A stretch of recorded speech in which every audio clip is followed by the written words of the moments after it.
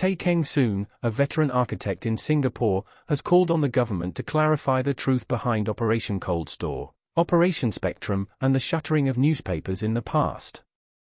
He believes that Singapore needs to reconcile with its past and dispel the accumulated toxicity from it.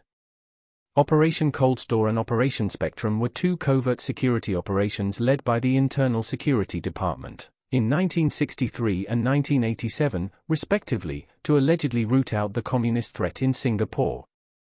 Those detained without trial as part of Operation Coldstore have suggested that the communist threat could have been exaggerated. Journalist Said Zahari, one of the detainees, claimed that the operation was not about arresting the communists but was instead used to weaken the opposition to the People's Action Party (PAP). Scholars have been split on the issue. Historian Thum Ping Tjin has argued that the PAP utilized the operation for political capital, while fellow historian Kumar Ramakrishna has asserted that the communist threat was real. The arrests that were part of Operation Spectrum have drawn more prominent criticism. A total of 22 people were arrested and detained without trial under Singapore's Internal Security Act, ISA, in mid-1987 for their alleged involvement in a Marxist conspiracy to subvert the existing social and political system in Singapore, using Communist United Front tactics, with a view to establishing a Marxist state.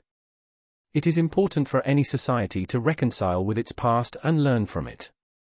Tay Kheng Soon's call for transparency is a step towards this goal. The government should clarify these issues so that Singaporeans can understand their history better. It is only by acknowledging past mistakes that we can move forward as a society. In fact, this is not just a problem faced by Singapore alone. Many countries around the world have had to grapple with their past and come to terms with it.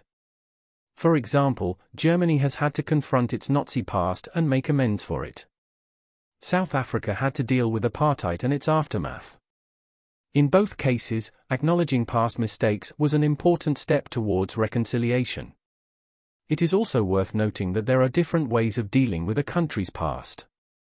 Some countries choose to prosecute those responsible for past atrocities, while others opt for truth and reconciliation commissions. Whatever approach is taken, it is important that it is done in a way that promotes healing and unity. If you found this video informative, please like it and share it with your friends. And if you haven't already, please subscribe to our channel for more interesting content. What do you think about Tay Kheng Soon's call for transparency? Do you agree with him? Do you think Singapore should follow in the footsteps of other countries and set up a Truth and Reconciliation Commission? Share your thoughts in the comments below.